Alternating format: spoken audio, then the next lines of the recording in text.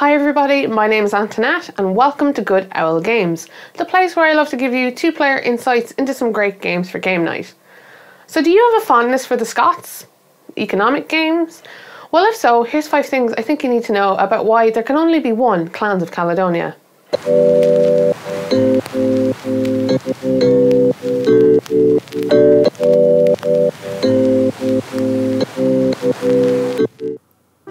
Clans of Caledonia places you in 19th century Scotland as head chieftain of your own clan. You'll be able to make all sorts of goods that'll produce more advanced items throughout the game. And you're going to want to use those items to complete export contracts. Plus, there's the ever-changing market to lend you a hand. Enjoy storing your whiskey as you compete to produce, trade and export over 5 rounds.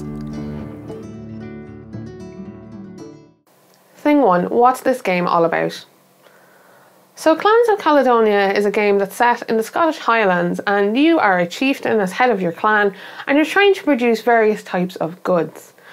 So while the theme here could be really about anything, I do feel like they made the most of it. So the clans you play with all have unique names, there are different items that you can make that are kind of fitting to the theme. So it's not completely devoid of character here.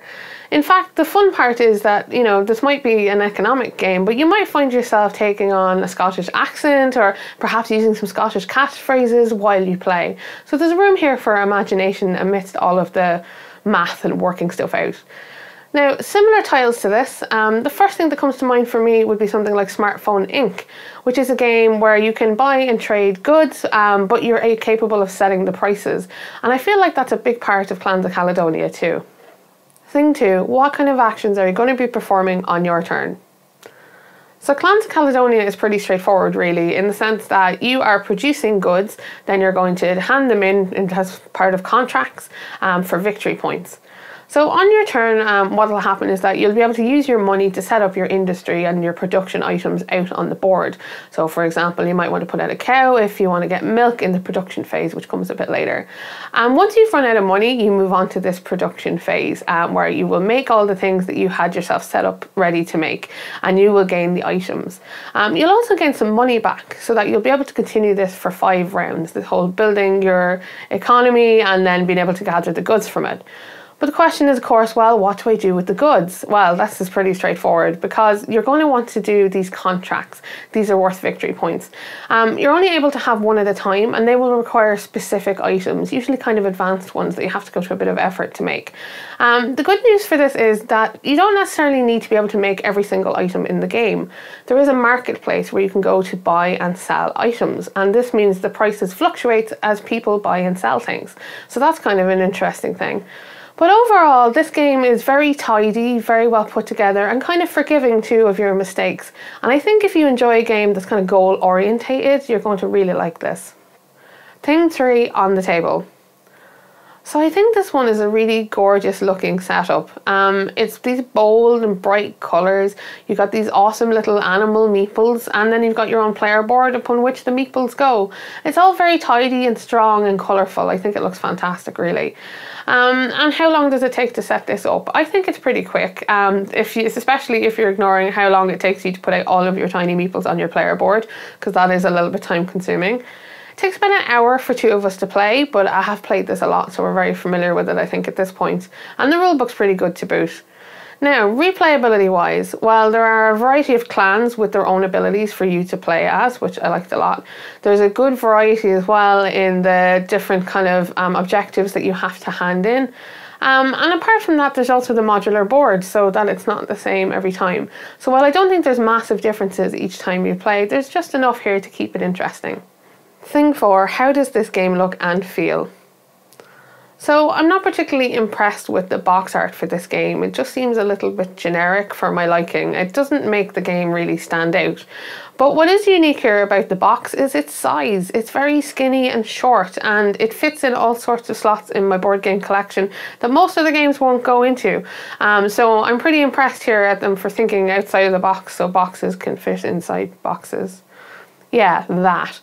Now, the art thing here is that while there isn't really a lot of it to judge, really there's just your characters that give you abilities to play as. And beyond that, it's just this use of kind of bold and bright colours. And to be fair, it kind of works. I like how this game looks without it having a whole ton of art in it. So I guess that says something. The component quality here is really, really good. You've all of these meeples and tokens and resources, all of which are 3D and really, really nice and fit lovely into the game. It gives it a very tactile nature. The board feels very 3D, I suppose, with all of these giant pieces placed out upon it. So I like that a lot. Like overall, this game feels very deluxe, while also feeling very understated, and I quite like that. Thing 5, is this game actually any good? Well, certainly I'd like to think so. And this kind of comes back to, how I'm here making this review, which is that I pulled this game off of my shelf to play about a week or so ago and was appalled to discover I hadn't played it in about 3 years. And also that I hadn't reviewed it either. And what's amazing about this statistic is the fact that I've owned the game for 4 years total. And I'm the sort of person who goes through their board game collection very quickly. I'm very ruthless and very rigorous. I'll cut things out. I want to keep my collection to be games that I really want to play or I think are really, really special. And I won't hold on to anything just for any old reason or just because I own it or I want to have a bigger collection. So when I say that Clans of Caledonia survived all of this for 4 years, that's a rare and special thing for any board game to have achieved. And when I sat down to play it, I was reminded just how brilliant it is and why it survived all of this time. So I thought I should come and tell you all about it. The first part of it I think that really makes the game stand out is its mechanics, because they're very to the point, they're simple, but they're also really fun. There's something really entertaining about making your own cheese.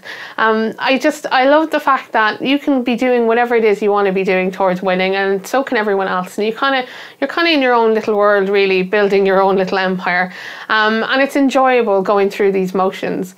Like the main part of the game, I suppose, is really completing those little quests and figuring out how to reverse engineer what the quest wants so that you can go and build it, and I like that I know what my end goal is. I found it made the game much more enjoyable for me knowing where I was trying to get to, rather than having to come up with it on my own.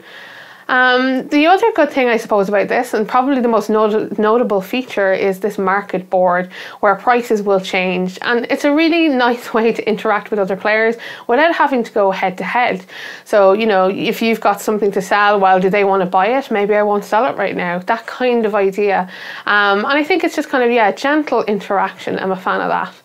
The only thing I'm not a fan of in this game is its length. You play for 5 rounds, and I always feel by about round 3 I'm finally just settling into the game, getting all my stuff together, getting ready to make things, and then the game is pretty much ending. So this is probably a personal problem on my part, but I can't help but wish that I had longer with the game, and I guess that says something about it too, doesn't it? So yeah, overall this is a really tidy and well thought out game, and one I really, really enjoy, and I think you might too. So here I am telling you about the joys of Clans of Caledonia. Do I think you should have Clans of Caledonia in your collection? Well, obviously yes, I do, but make sure that you enjoy something economic, that's straightforward, that's kind of fun to play and looks cute on the table. You've been watching GoodOwlGames. Why not like or subscribe to the channel so you can get updates about my future videos? Or if you have any comments or queries you'd like to make about Clans of Caledonia, why not shout them off in the comment box below? I'd really love to hear from you. So tune in again next time for some more short and hopefully informative board game reviews.